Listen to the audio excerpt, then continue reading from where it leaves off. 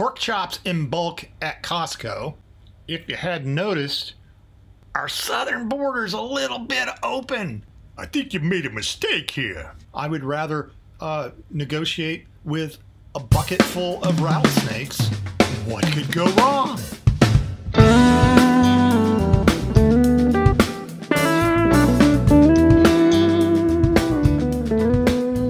Alright folks, this is your 1 September update for Iraq and Afghanistan. Update and commentary. Alright, so let's start with Afghanistan.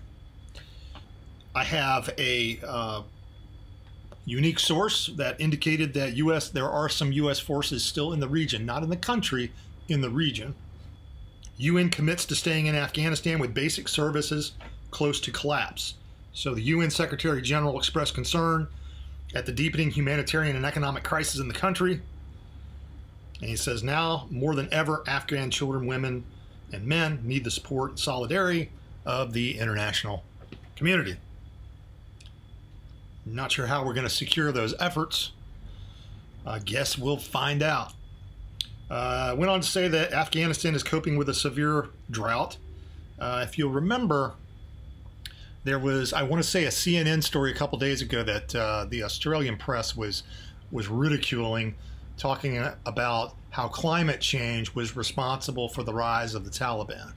I think there's about 10 things more responsible for the rise of the Taliban than climate change. At any rate, the UN Secretary warned that $1.3 billion funding requirement had not been met and that there was a lack of supplies in the now Taliban-controlled nation. The World Health Organization, to the rescue, the WHO, also warned that despite Monday's air delivery of 12.5 metric tons of medical supplies, that should cover the needs of about 200,000 people, it was still not enough. Now, anybody who has been to Afghanistan or knows anything about Afghanistan knows that those supplies are going to be sucked up by the warlords. You know, it's not going to necessarily get to the people. It's going to be sucked up by the warlords. The spokesman from the WHO went on to say that the agency was planning 2 more supply flights this week, but they want continual flights to restore basic services. Wonder who would pay for that. I wonder who would provide that kind of lift.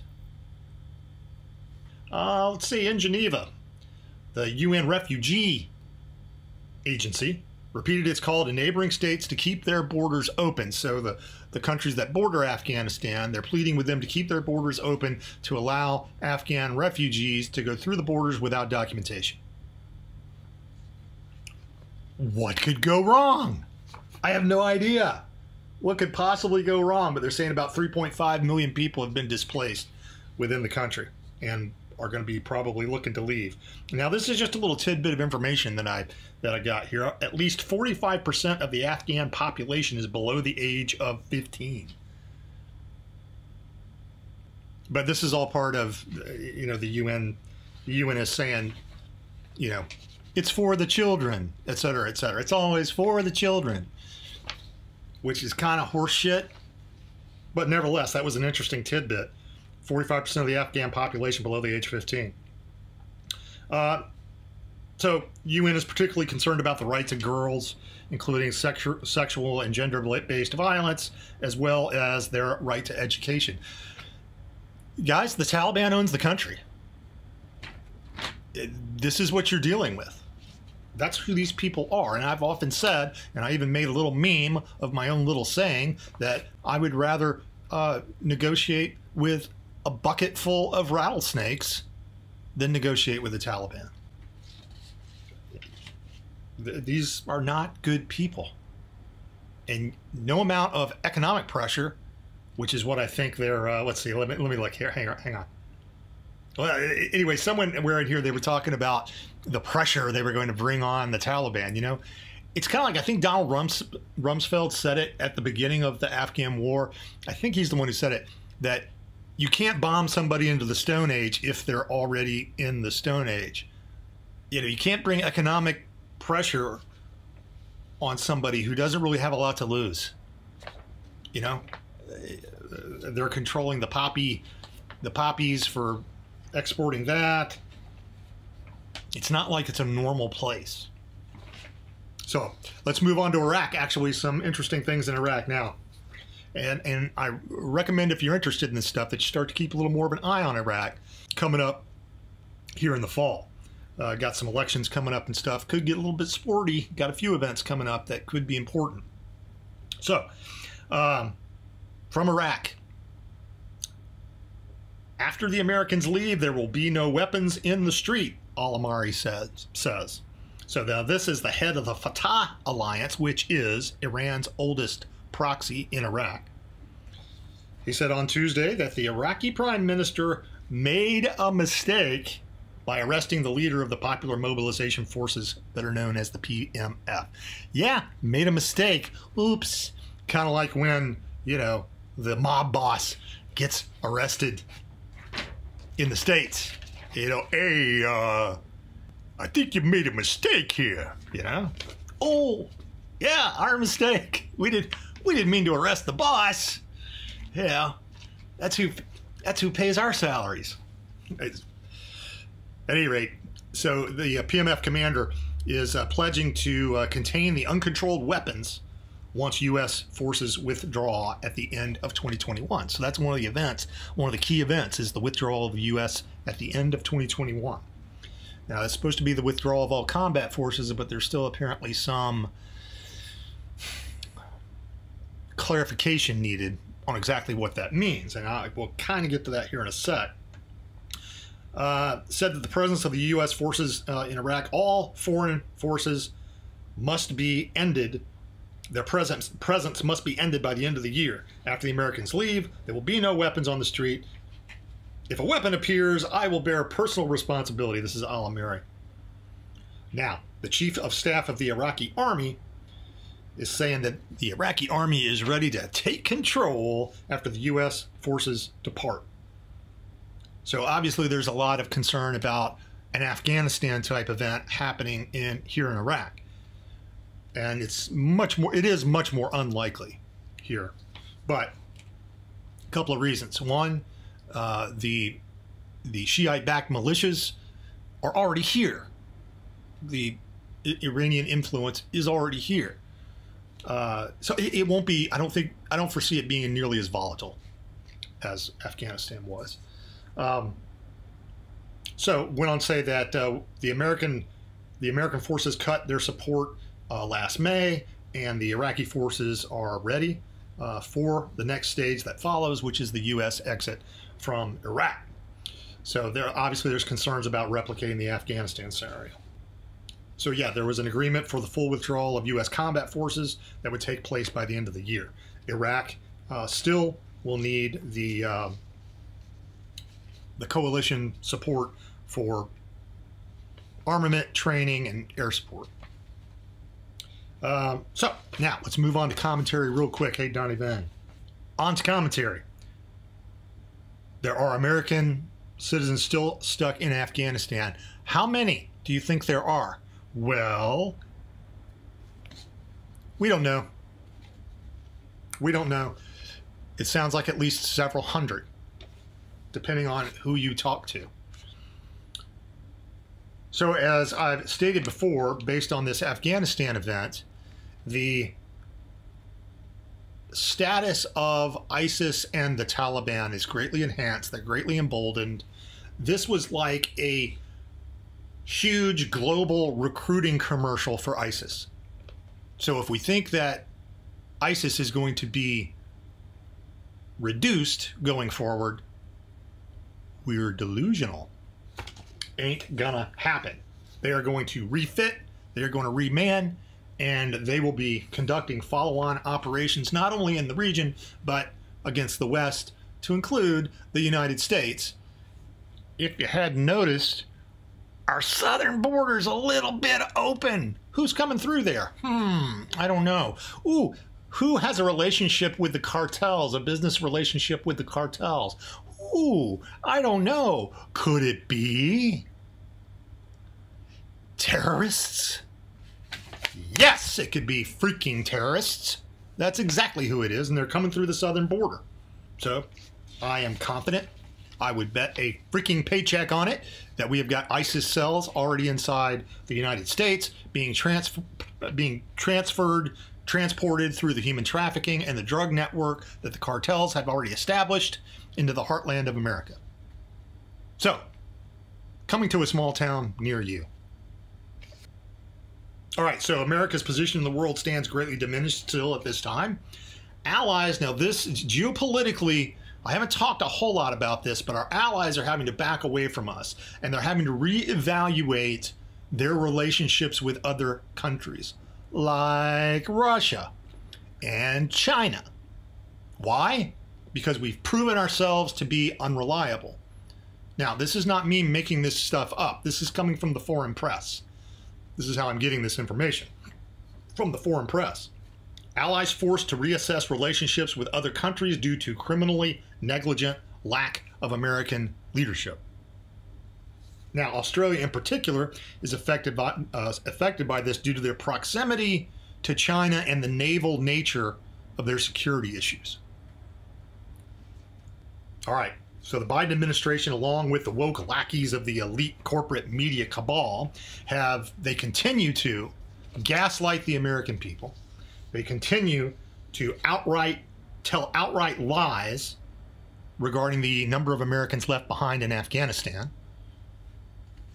As I predicted a couple of days into doing these videos on the Afghan debacle, they have created an entirely new narrative touting the Afghan disaster as some sort of success. Zero responsibility taken, zero accountability for people within the administration who created this disaster. This administration is counting on the American people to forget. That's how stupid they think you are, and it should insult the hell out of every one of the American people.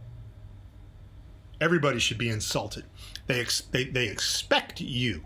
They are fully expecting you to go back to buying pork chops in bulk at Costco and picking the weeds out of your lawn and worrying about which day recycling has to go out to the curb. So I will simply say again, as I've said before, that Sleepy Joe Biden should resign or be removed. Cackling Kamala should resign.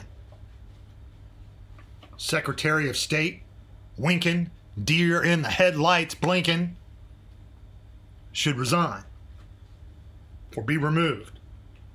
Secretary of Defense Lloyd, how to make millions at Raytheon Austin, should resign or be removed. Chairman Joint Chiefs of Staff General Mark Willy Nilly should resign or be removed. And I actually recommend the entire Joint Chiefs of Staff resign or be removed. So we, the American people, bear responsibility for this disaster. We are the ones to blame. We have allowed this to happen to our country. Additionally, we are the only ones who can fix it.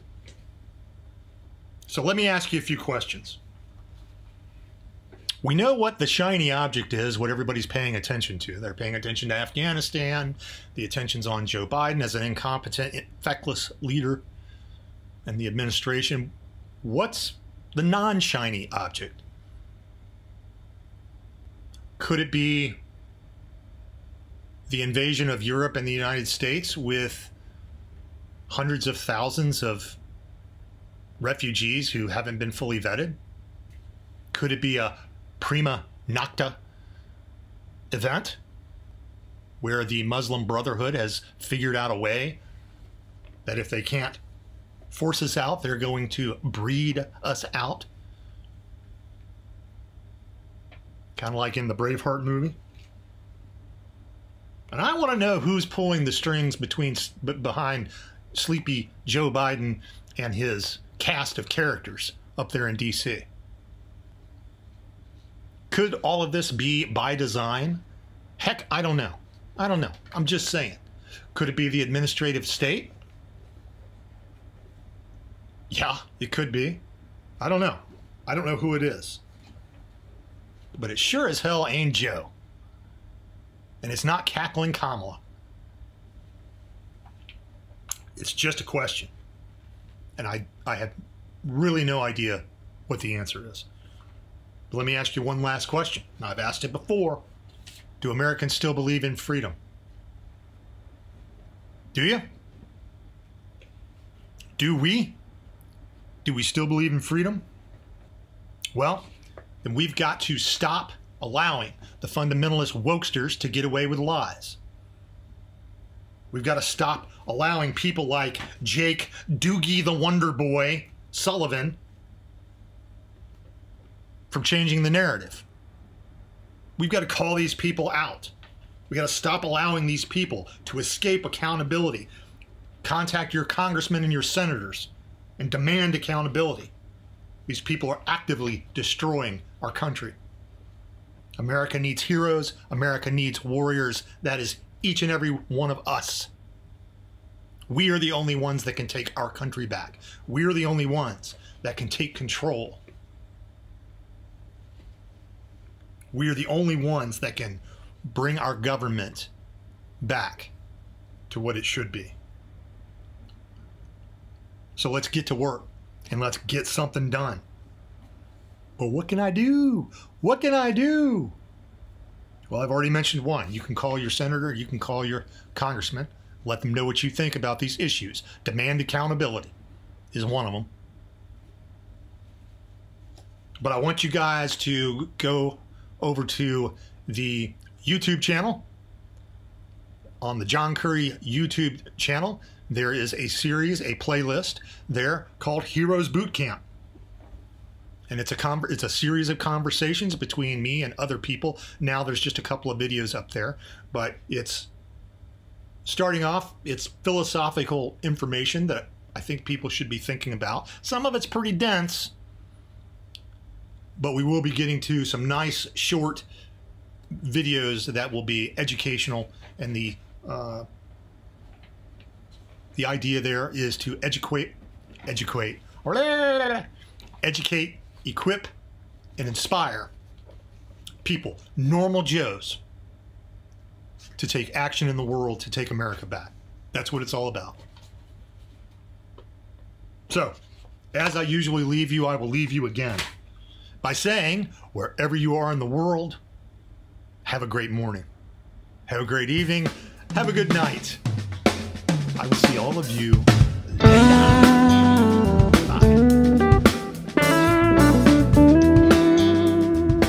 We're John and Stacy Curry from Semper, a veteran-owned, family-operated company making the finest marinades and dressings on the planet. But we're more than just another company.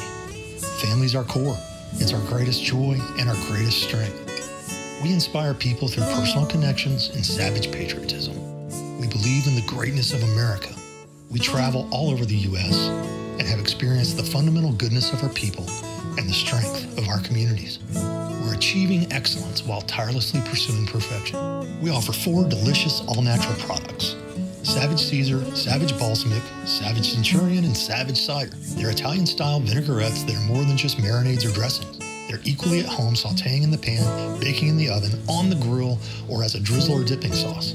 Take your food to the next level with Semper Savage. It's homemade flavor in a bottle, and you are gonna love it. Pour it on.